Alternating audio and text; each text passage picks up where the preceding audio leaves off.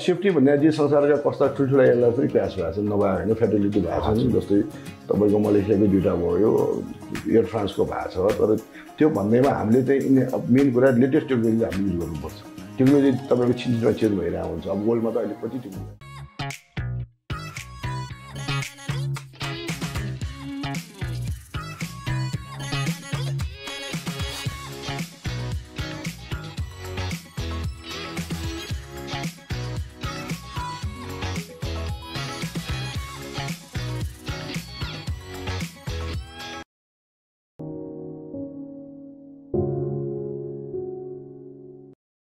Hello and welcome to Nepal Traveler Travel Trade Talk. We are back with another episode this week, and joining us today is our esteemed guest, a stalwart who's been very active right at the forefront of the domestic aviation sector in Nepal. He's been with Buddha Air, the leading airline in Nepal in the domestic sector. And so I'd like to welcome Mr. Rupesh Joshi to our show. Thank you very much. So Rupesh ji, to start with, maybe could you share with our viewers how you started in tourism? I mean, what led to tourism?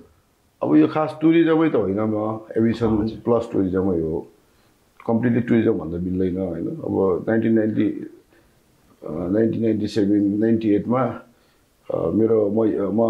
मैले MBA पुनाबाट सिम्बोसिसबाट गरेको थिएँ त्यो बेला मेरो final year को एउटा project गर्नुपर्ने थियो त्यसपछि म नेपाल फर्केर नेपालमै गरौँ प्रोजेक्ट गर्दाखेरि त्यो बेला एनसीसी ब्याङ्कमा मेरो बुवा हुनुहुन्थ्यो उसले चाहिँ मलाई बुद्धेहरूको या रेडिसन होटल 2टामा एउटा छान्नु भन्दाखेरि मैले बुद्धेहरू छाने हो त्यसपछि मैले बुद्धेहरू त्यो बेला बुद्धेहरूको अपरेसन सुरु भएको थिएन त्यो बेला बुद्धेहरूको हाम्रो अहिलेको executive chairperson mister Birendra Bahadur बसुसँग भेट्ने मौका पाएँ हामीले मैले त्यसपछि म मेरो रिपोर्ट लिएर म फर्केँ पछि म फर्केपछि मेरो फाइनल एक्जाम सकेपछि 1998 जुन फर्केपछि त्यसपछि बुद्धेयर स्टार्ट भइसकेको थियो एराउन्ड 7-8 मन्थ अलरेडी भइसकेको थियो त्यसपछि उहाँले चाहिँ ल इन्ट्रेस्ट छ भने जोइन गर्नु पर्यो भनेर चाहिँ त्यसपछि जुलाई 1 1998 मा जोइन गरे हो around 26 year till date 26 around 26 year भयो होला बुद्धेरमा काम गरे.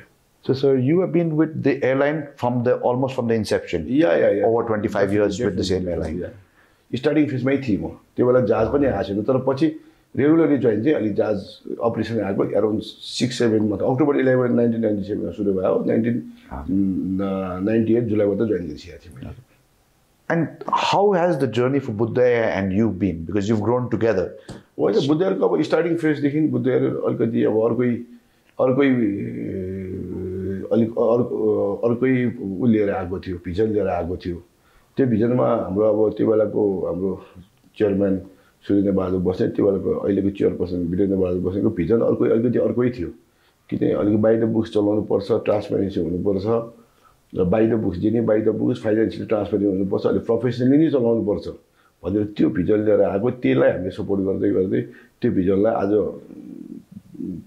कति अब 26 वर्षमा सक्सेस स्टोरी नै भन्नुपर्छ नेपालको one of the success story भन्छ सबैले डेफिनेटली अब अहिले यसो हेर्दाखेरि 26 वर्ष अगाडि हेर्दाखेरि यहाँसम्म पुगेला जस्तो लागेको थिएन तर सबैको स्टाफहरूको मोटिभेसन टिमवर्क हार्डवर्किङ गर्दा यहाँसम्म पुग्यो भनौँ न. हजुर.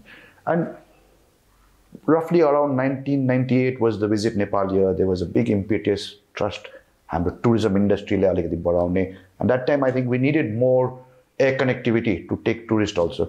So त्यो बेला कस्तो पनि भयो भने बुद्धेयर सुरु हुँदाखेरि के भन्छ त्यो बेलाको 2टा ठुलो एयरलाइन्स नेपाल एयरलाइन्स एउटा ठ्याक्कै कोलाप्स भयो सबैले भन्थ्यो एयरलाइन्स भने 5 वर्षको बिजनेस हो 5 वर्षपछि कोलाप्स हुन्छ त्यो बेलाको टप जुन चाहिँ एकदमै रिनाउन्ड एयरलाइन्स निकोनियर पनि सायद त्यसपछि 3-4 वर्ष बन्द नै भयो तिनीहरूको सबै मिस्टेक हामीले सबै तिनीहरूको केस जस्टिस गरिहाल्यो कसरी यिनीहरू के भयो कसरी भयो त्यो हामीलाई लिसन भयो कि त्यसलाई नै हामीले यस्तो हुन्न भनेर हामीले लिएर आयौँ 1998 मा टुरिस्ट आएको थियो र टुरिस्ट राम्ररी visit Nepal first time visit Nepal सायद त्यति याद त छैन मलाई first time visit Nepal announce गरेको थियो तर टुरिस्टलाई बुद्ध एयर आएर नै त्यो बेला हाम्रो त्यो बेला मेन प्रायोरिटी नै माउन्टेन फ्लाइट थियो या पोखरा फ्लाइट थियो तर मेन टुरिस्ट सेक्टर त्यही नै थियो अहिलेसम्म पनि त्यही नै छ बेसिकली तर त्यो गर्दाखेरि हामी आएर हुन त हाम्रो एकदम 80 सिटर जहाज एउटा जहाज त्यसपछि 2टा जहाज 3टा जहाज भयो तर त्यसले पनि टुरिज्मलाई एकदमै सपोर्ट गरेको हो. So looking at Buddha Air over these years and the expansion, what do you see as the challenges and what was the plan that Buddha Air had to be so successful? Challenges बनिया त थियो नि definitely बेला बेला अरू airlines आउँछ आउनु पनि पर्छ होइन कम्पिटिसन हुनुपर्छ च्यालेन्जेसहरू छ. अब मेन च्यालेन्जेस भनेर त नेपालमा भन्ने पर्दाखेरि अब पहिला वारको सिचुएसन थियो त्यसपछि भुइँचालो आयो त्यसपछि अस्ति कोभिड आयो बेला बेला च्यालेन्जेस फेस गरेकै हो हामीले. तर एउटा चाहिँ स्ट्रङ कम्पनी भएर बस्दाखेरि च्यालेन्जेस फेस गर्न सकिने रहेछ भन्ने कुरा हामीले प्रुफ पनि गरे हो. किनभने तपाईँको कोभिडको बेलामा 10 महिना त हाम्रो फ्लाइटै भएन. त्यस्तो हुँदाखेरि पनि किनभने सबै हामीले यस्तो सिचुएसन आउँछ भनेर कम्पनीलाई स्टक लिएर ब्याकअप लिएर पहिला नि यस्तो हामीले फोरकास्ट गर्न सकेका थिएन. कोभिड आउँछ भन्ने मलाई पनि थाहा थिएन. तर हामी जुन बेला हामीले चलायौँ एकदम प्रोफेसनली चलाएका छौँ. त्यसमा हाम्रो फाइनेन्सियली जुन चाहिँ लायबिलिटीहरू छ सबै क्लियर गरेर बस्दाखेरि यस्तो च्यालेन्जेस आउँदाखेरि चाहिँ सबैले सपोर्ट गर्दो रहेछ भन्ने कुरा चाहिँ त्यसबाट प्रुफ पनि भयो. अब अरूको कुरा बुद्ध एयरले जहिले पनि पछिको नै हेरेको छ. जबकि हामीसँग 18 सिटर जहाज थियो 2009 मा हाम्रो यो जहाज अब हुँदैन यसबाट अब नेपालको मार्केट एक्सपान्ड गर्दै भइरहेछ भनेर हामीले त्योभन्दा ठुलो जहाज ATR 42 मा गयौँ. त्यसबाट पनि भएन. ल ATR को यो 47 सिटको मात्र भएन भने 72 सिटमा पनि गयौँ. अहिले हामीसँग तपाईँको अराउन्ड 16 वटा एयरक्राफ्ट छ र हाम्रो दिनमा अहिले हामीले पर डे हामीले टेक अफ काठमाडौँ मात्र टेक अफ ल्यान्डिङ अराउन्ड 160 गरिरहेको छौँ. र त्यसपछि पोखरा क्रस सेक्टरहरू पनि फ्लाइट छ. त्यसले गर्दाखेरि अब तपाईँको दिनमा 170 वटा अल नेपाल 170 वटा मात्र हाम्रो टेक अफ ल्यान्डिङ नै भइरहेछ. And Buddha also has international flights to Varanasi and होइन हामीले इन्टरनेसनल पहिलेदेखि हामीले गर्न खोजेका हो. तर अहिलेसम्म पनि हामी त्यति कन्भिन्स भएको छैनौँ. किनभने इन्टरनेसनल भने त्यति अर्कै च्यालेन्ज छ. फेरि अब धेरै अरू ठुल्ठुलो एयरलाइन्ससँग गर्दाखेरि डोमेस्टिकमा हामीले जुन मार्केट बनाएको छौँ सबै चिज भएको छ. इन्टरनेसनल गएर फेरि इन्टरनेसनल भने त्यति सजिलो होइन. त्यसले गर्दा हामीले प्लान चाहिँ गरेका थियौँ. तर अहिलेसम्म हाम्रो पहिला बिचमा हामीले एउटा काठमाडौँ चलाएको थियौँ. त्यो चाहिँ हामीले बन्द गऱ्यौँ. बनारस चाहिँ हामी सुरुदेखि चलाएर अहिले पनि हामी कन्टिन्यू चलाइ नै रहेछौँ. अनि इन्डियन मार्केट कि रिजनलमा अरू केही प्लान्स छ? होइन हामीले अब तपाईँको नै कस्तो हो भन्दाखेरि पोखराबाट हामीले पोखरा इन्टरनेसनल एयरपोर्ट आएपछि पोखराबाट गर्ने भन्ने हाम्रो प्लान त थियो. तर सर्टेन चिजबाट हामीले पर्मिसन पायौँ. अब पर्मिसन पाउँछ भन्ने हामी पोजिटिभै छौँ. कुनै दिन हामीले पर्मिसन पायौँ भने हामी डेफिनेटली त्यसमा अगाडि बढ्छौँ नि. तर त्यो बाहेक अहिले हाम्रो कुनै अरू त्यो बाहेक हाम्रो बनारस कन्टिन्यू छ. त्यो बाहेक अहिले हामीले अब अयोध्या एयरपोर्ट भर्खर सुरु भएको छ. डोमेस्टिक त सुरु भइसक्यो. अब इन्टरनेसनल पनि कुन बेला सुरु हुन्छ त्यसमा चाहिँ हामी इन्ट्रेस्टेड छौँ. त्यो बाहेक अहिले हाम्रो इन्टरनेसनलको त्यो सोच चाहिँ छैन. Also, Buddha has done a lot of investment in safety, in maintenance. Would you like to comment on those things? होइन अब यो त तपाईँको एयरलाइन्स नर्म्स हुन्छ. हामीले त गर्नै पर्छ. किनभने सेफ्टी भन्दा सेफ्टी नभएको त एयरलाइन्स चल्दैन. त्यो बाहेक हाम्रो अब तपाईँको सिभिल एभिएसनको रुल्स भयो. हाम्रो एयरक्राफ्ट कम्पनी ATR को रुल्स हामीले फलो गर्नै पर्छ. र हामीले चाहिँ त्यही बेला तपाईँको चाहिँ यो ATR ठुलो जहाज चलाउनलाई ह्याङ्गर मस्ट यो नभइकन हुँदैन भनेर तपाईँले काठमाडौँ एयरपोर्टमा हाम्रो ह्याङ्गर देख्नुभयो भने त्यो ह्याङ्गर अहिले ATR कम्पनीले एसियाकै one of the best, second best, third best भनेर नै हामीलाई त्यति फेसिलिटी गरेको छ. अब त्यसले गर्दाखेरि हाम्रो मेन्टेनेन्स भयो.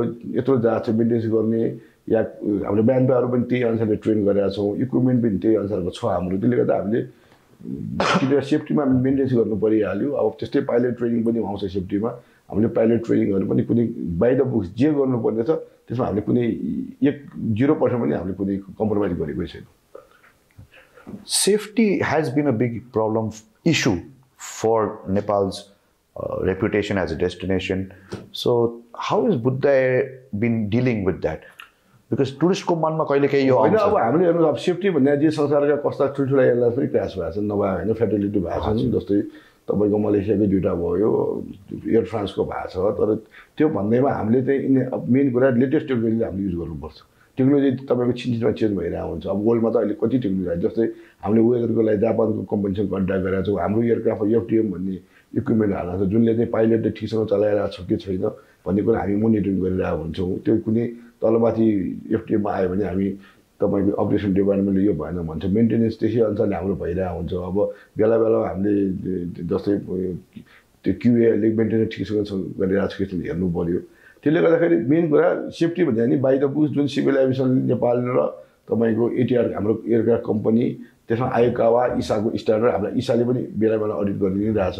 त्यो अब अस्ति पनि हामीले आइकाओको के भन्छ यो आइटाको अडिट गरायौँ होइन त्यो अडिट पनि पास भयो हामी त्यसले गर्दाखेरि यो सबै चिज गरेर नै सेफ्टी इन्हान्स हुने हो So, Rupesh, how do you see the situation now in the domestic aviation sector? What is the competition like? Because so many more airlines are still coming in. Competition त हुनै पऱ्यो competition नभइकन त तपाईँको monopoly भएर त भएन कम्पिटिसनमा अहिले अब नर्मली ट्रक रुट चलाउने जम्मा कतिवटा एयरलाइन्स 4वटा एयरलाइन्स छ अहिले रनिङ एयरलाइन्स 4वटा छ अब अहिले एराउन्ड हाम्रो मार्केट सेयर बुझेर गऱ्यो भने अराउन्ड 65 को एराउन्ड छ कहिले अलिकति बढ्ला कहिले 2-3% झर्ला 65 छ अब अरू बाँकी एयरलाइन्सको बाँकी छ त्यसले गर्दाखेरि मार्केट राम्रै छ अब डे बाई डे इन्क्रिज हुँदै कोभिड पछि यसपालि आएर अलि राम्रो भयो किनभने यसपालि धेरै नै राम्रो भएको छ कोभिड पछि अब बिस्तारै रिकभरीमा गइरहेको छ तर अलमोस्ट पहिलाको 2090 को फेजमा अलमोस्ट पुगिसकेका छ हामी And are you satisfied with the way civil aviation, the authorities are expanding, upgrading airports, at least domestically हाम्रो?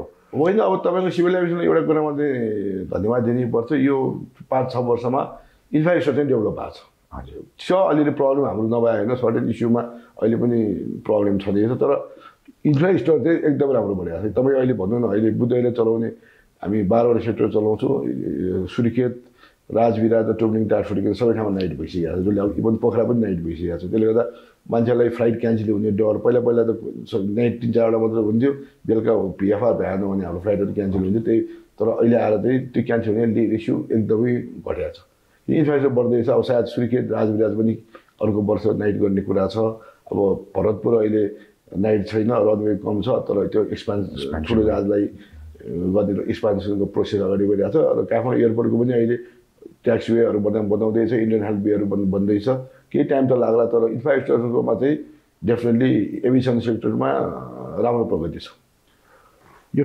ट्रङ्क रुट्स र स्टल जुन चाहिँ हामी कुरा गर्छौँ Buddha also had a plan to move into the smaller होइन आजभन्दा केही वर्ष अगाडि चाहिँ हाम्रो प्लान भयो डेफिनेटली यो प्लान भएर हामी फाइनल स्टेजमै पुगिसकेका थियौँ तर यसमा पछि आएर चाहिँ एउटा इस्यु आयो त्यो इस्युले गर्दाखेरि चाहिँ यो अब स्टलमा पनि अहिले 3टा एयरलाइन्स किन अब स्टलको अहिले मार्केट सिजनल छ स्टल फेरि यो पपुलेसनको चेन्ज उता स्टलबाट यता धेरै नै भएर फ्लाइटहरू धेरै नै गाह्रो भयो भएर अहिले चाहिँ हामीले त्यो प्लान ड्रप गर्यौँ किन हामी आउँछ फेरि कम्पिटिसन हुने हुन्छ यो 3टा एयरलाइन्सलाई नपुग्ने बिजनेस भइरहेको होला हामी आएर किन गर्ने खोजेर चाहिँ अब अहिले चाहिँ हामी स्टल चाहिँ अब अहिले हामीले अलमोस्ट ड्रप गरिरहेको छौँ अहिले कुनै प्लानै छैन हाम्रो सो अगाडिको दिनमा गएर what is the vision for Buddha in the next few years? बुद्धमा हाम्रो भिजन चाहिँ अब डोमेस्टिक नै क्याटरिङ गर्ने हो इन्टरनेसनल हामीले छोडेको छैनौँ इन्टरनेसनल डे बाई डे हामी मोनिटरिङ गरिरहेको छौँ त्यसको मतलब पनि हामी कुनै बेला हामी इन्टरनेसनल जान पनि सक्छौँ तर अहिलेको सिचुएसनमा चाहिँ डोमेस्टिक अब यो जुन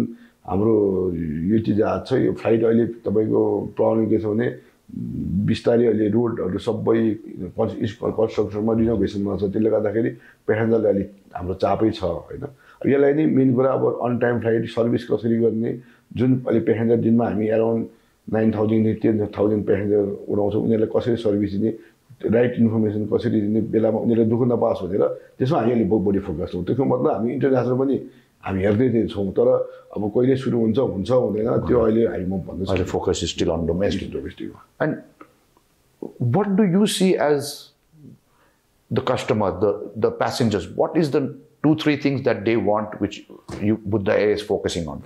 होइन पेसेन्जरको त यस्तै होइन पेसेन्जरको त मेन प्लेन भन्ने साथ फेयरै आउँछ अब हामीले चाहिँ अब अहिले जहाज फ्रिक्वेन्सी थपेर फेयर पनि कम्पेरिटिभली त्यति बढेको छैन किन तपाईँ अहिले 20 वर्ष अगाडि फेयर हेर्नुहोस् अहिले हेर्नुहोस् खासै जबकि इन्फ्लेसन कहाँ छ डलर रेट कहाँ पुगिसक्यो एभिएसन फ्युल कहाँ पुगिसक्यो अझ यो कोभिड पछि मेन्टेनेन्सको इस्यु बढी छ तपाईँको इन्जिनहरूको अहिले कस्ट कहाँ पुगेको छ त्यो कम्पेयरमा फेयर बढेकै छैन रिजनेबली फेयर तपाईँ अहिले पोखरा भन्दाखेरि मिनिमम फेयर हाम्रो तल आउने फेयर 4400 आइरहेको हो कहिलेकाहीँ सेम डे एक दिन अगाडि महँगो पनि आउँछ त्यसमा हामीले फेरि फेयर भने नेपालमा हामीले जे पाइ त्यो गर्नु पाउँदैन सिभिल एभिएसन जुन दिए फेयरमा त्योभन्दा माथि अपर बढ्ने हामी माथि जानै पाउँदैन त्यही फेयरमा हामी चल्ने हो अब कहिलेकाहीँ हुनसक्छ त्यो दाम पनि त्यो हुन्छ जस्तै तपाईँको दिल्लीको आजको दिनमा तपाईँ काठमाडौँ दिल्ली किन्न जानु भने तपाईँले 50,000 अगाडि टिकटै पाउनुहुन्न जबकि तपाईँको कुनै बेला 10,000 8,000 पनि आउँछ हाम्रो पनि त्यस्तै हो 4400 तर हाम्रो चाहिँ फ्लाइट बढी भयो भएर चाहिँ हामीले फेयर चाहिँ त्यस्तो बढ्न चाहिँ दिएको छैनौँ As a last question, what is the message you would like to give to domestic passengers, tourists in Nepal? होइन अब विशेष त त्यही हो अब टुरिज्मको कुरा गर्दाखेरि अब नेपालमा टुरिज्म बिस्तारै अब इन्फ्रास्ट्रक्चरहरू बढिरहेको छ हेर्नु होटेलहरू यत्रा छन् एउटै बोटलनेक हो इन्टरनेसनल एयरलाइन किन एयरपोर्ट सानो छ पोखरा एयरपोर्ट र भैरवा एयरपोर्ट अपरेटिभ इन्टरनेसनली भइरहेको छैन त्यसले गर्दाखेरि अब मोर एयरलाइन्स आयो भने टुरिस्ट बढ्छ किन एयरलाइनको फेरि फेयर यति हाई छ कि इन्टरनेसनलमा अब तपाईँको अहिले यति फेयर हाई छ जुन भ्याट लास्ट इयरदेखि भ्याट आयो त्यसले गर्दा सर्टेन चिजहरू बढ्यो अब त्यसले गर्दा हामी चाहिँ प्यासेन्जरलाई अब मेसेज टुरिस्टलाई के भन्छौँ भन्दाखेरि नेपालको एयरलाइन्स सेफ छ त्यसमा केही प्रब्लम छैन हो इन्फ्रास्ट्रक्चरले गर्दाखेरि अलिकति तपाईँको अलिकति डिलेको चाहिँ हुनसक्छ चान्सेस छ र सडन सिजनहरू हुने चान्सेस छ अब मेरो त त्यही हो मेसेज अरू त खासै त्यस्तो छैन Thank you so much, Rupesh ji, for joining us. Thank you.